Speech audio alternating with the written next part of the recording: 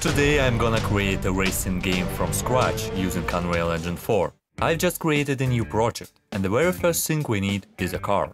For now we are gonna use this cuboid to approximate car's shape, but we will definitely change it later. Now this is our car, but commonly cars are able to move, so let's enable physics to make it fall at least. Also cars definitely do have wheels, and now our car have wheels too. They are not quite useful, but we can make him to be so. It requires to implement some kind of suspension, and I am quite lucky that I didn't skip physics in high school. Now we have pretty cool car, and the next challenge is to make it move finally. Actually, all I need to do is to add a force to a car pole, and suspension will take care of preventing a car from falling. This is great, but wheels should spin, shouldn't they? Well, they actually do spin, but it's not really how wheels should work. After a couple of tries, I have managed to fix the problem. I've added balls to our car, so it will be easier to see the spin direction. Also now we have a car with balls, which is pretty savage. Anyway, now it works pretty nice, and it is time for steering behavior. As I said, I am really lucky that I didn't skip physics in high school. Now we can control our car. It feels like it more kind of glides currently, but I will adjust a bit physics settings and all should be fine. I have also applied wood material to a car mesh. Now it looks like a garbage, but it's just temporary. I will use a car model later. By the way, forward wheels are now rotating to a turn direction. Actually, I'm a big fan of flat-out racing games. All those explosions and demolition derby is pretty sick. I don't have destruction in my game, but I wanna add some weapons. Why? Well, as you may have noticed, I like adding weapons to everything. Anyway, now we can launch homing missiles. And our car is pretty happy with it. Okay, I did some coding and now the rockets are flying in the car's forward direction. But what if we make a friend for our car? Or should I say an enemy? Now missiles should hit another car, and unfortunately something went really wrong. I have fixed it and now it works quite well, even if there are no enemies in front of the player. But homing missiles is definitely not enough. I wanna add some kind of grenade launcher. So here it is, and it works fine, except, well, couple of bugs. I fixed them and make projectiles explode once they hit something. Moreover, cars are now reacting to grenade hit. We can even make some combo with the weapons, so that's cool.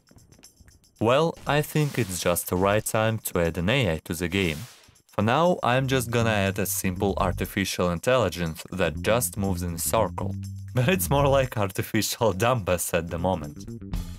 I'm kind of fixed it, and now we have a good dummy we can smash. So let's just add some more AI players.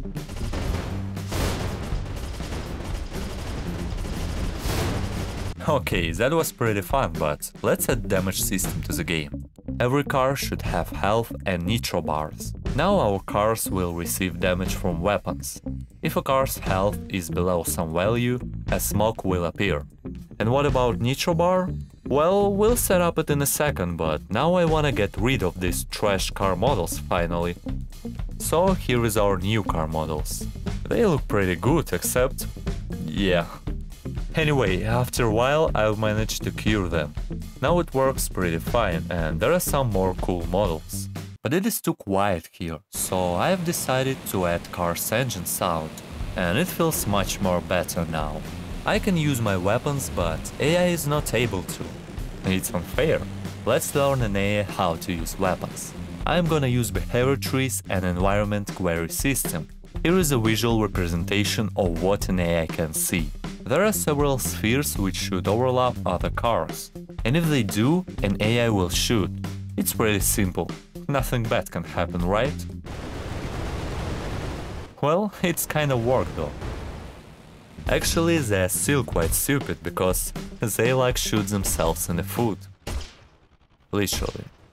After some debugging, I found out the problem. A projectile's collision box was just overlapping with the shooter. Now it works as intended. I also remembered that we have nitro bar, but it's useless at the moment. Well, now it is not. It looks boring though. We need to bring some post-process and camera shake to the table. I also wanted to move the camera a bit away from the car. while using nitro. Guess this way a player will really feel the speed. Now we have nitro and AI have not.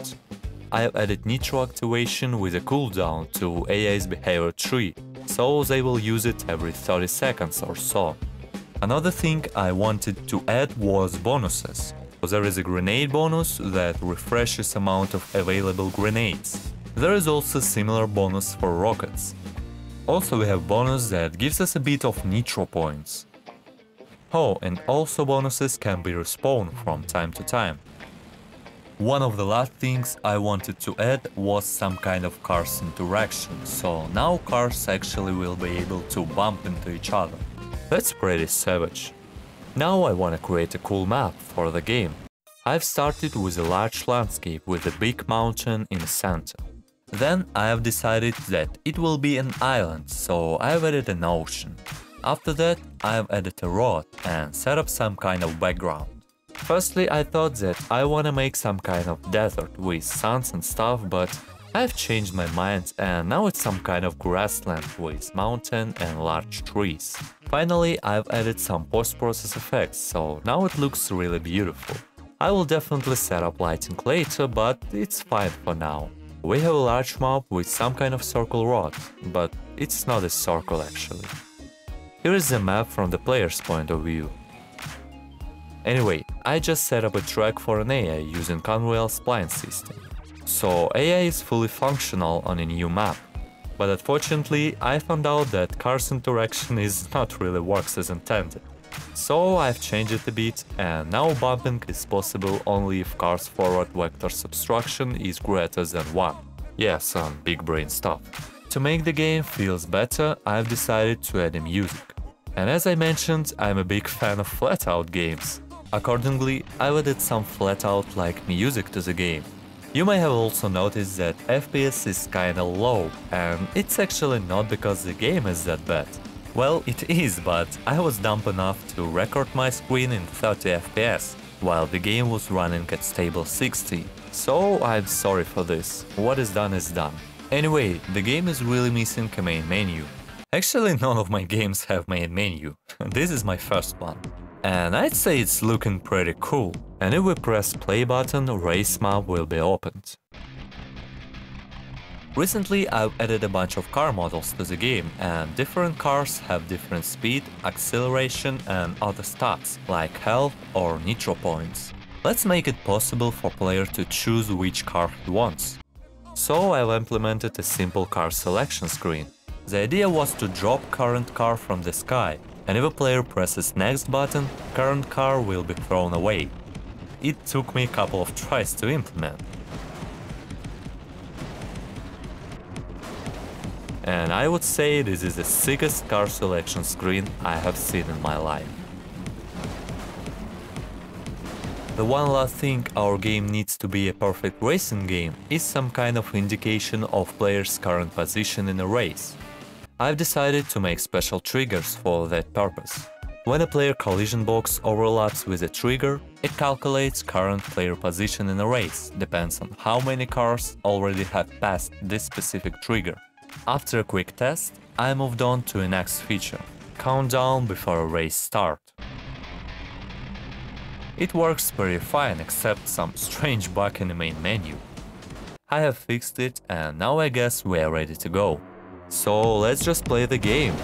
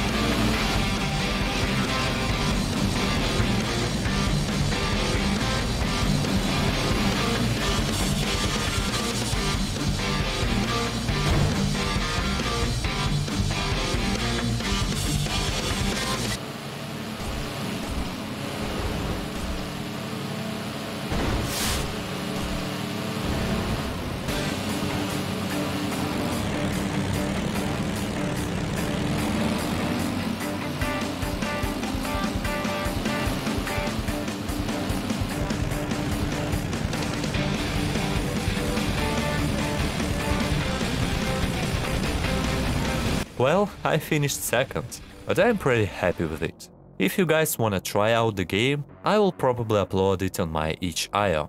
I didn't build it yet, so it's not yet available, but I definitely will in the near future. Anyway, you can find the link in the description. Guess that's about it, so thank you very much for watching. I hope you enjoyed, and if you did, subscribe for more content. Also, I have a Twitter account where you can find some videos inside, so you could follow me here if you want. Anyway, you guys are awesome. So thank you again, and see you in the next video.